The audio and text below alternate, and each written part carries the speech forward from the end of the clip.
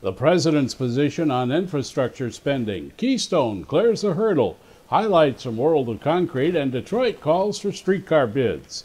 That and more on Construction News Tracker, brought to you by Caterpillar and produced by 4constructionpros.com.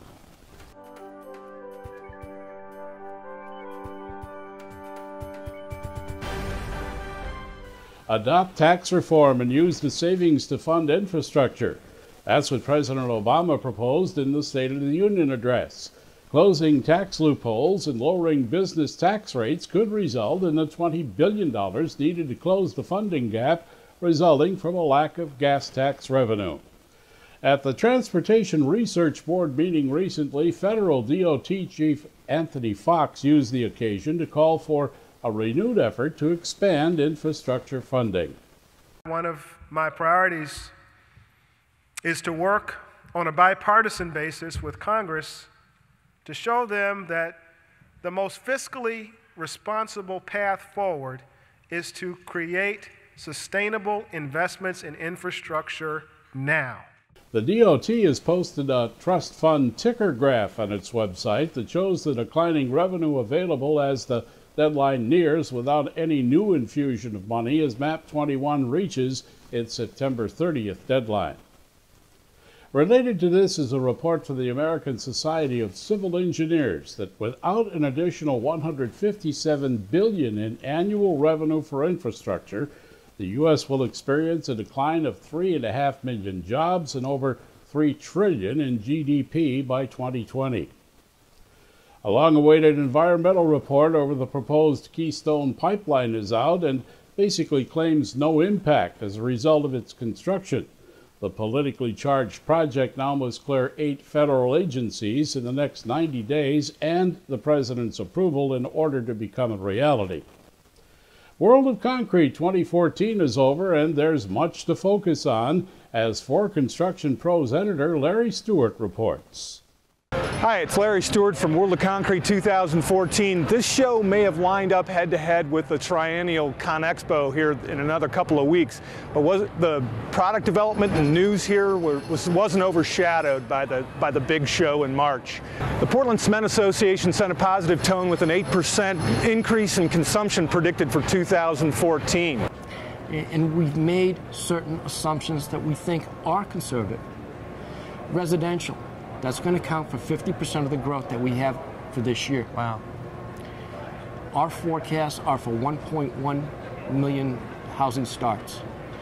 You compare that against other construction companies and analysts, and they'll tell you it could be as high as 1.5 or 1.4. Moody Analytics, one of the most revered economic forecasting groups in the world, they have it at 1.4 million units. Mm-hmm. If you take that extra difference, our 1.1 to their 1.4, that takes the growth rate for cement consumption from 8% this year to 16%. Oh my gosh. It's double. Mack Trucks announced an air disc brake option for its vocational trucks and said that the rotors could more than quadruple the life of drums in those applications. Caterpillar signaled that it would add an axle forward version of its popular CT660 on-highway trucks and more than double its market potential for those vehicles. Today, we are going after about 50% of the market today with the setback axle.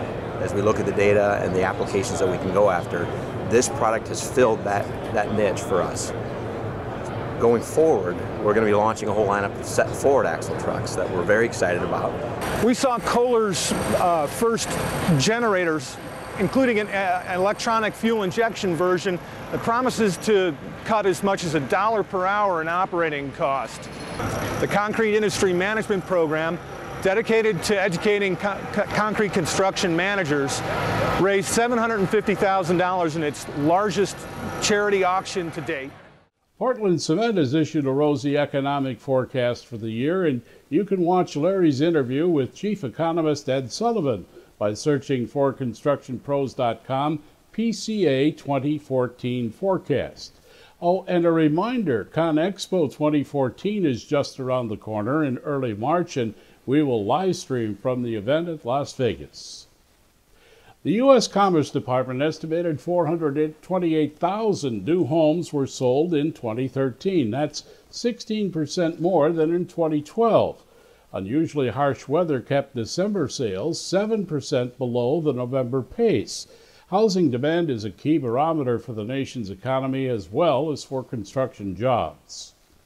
Caterpillar forecasts 2014 sales to equal 2013 at $56 billion. The company recently reported fourth quarter earnings were better than expected, even with a 10% decline in sales. Bidders wanted, that's the call from general contractor Stacy and Whitbeck. Detroit construction of the M1 3.3-mile streetcar line in the Motor City has the firm posting 30 bid packages for the $140 million project, which it hopes to wrap up soon. Those interested can view the packages at stacywhitbeck.app.box.com/M1rail. And we wrap up by saying the one who says it can't be done should never interrupt the one who is doing it. This is Construction News Tracker, watching out for the industry that makes the world a better place, brought to you by Caterpillar and produced by 4constructionpros.com. Reach us anytime at facebook.com/4constructionpros or at Twitter, where you can leave a comment or share us with friends using #ConstructionNews, as the streaming web never ends.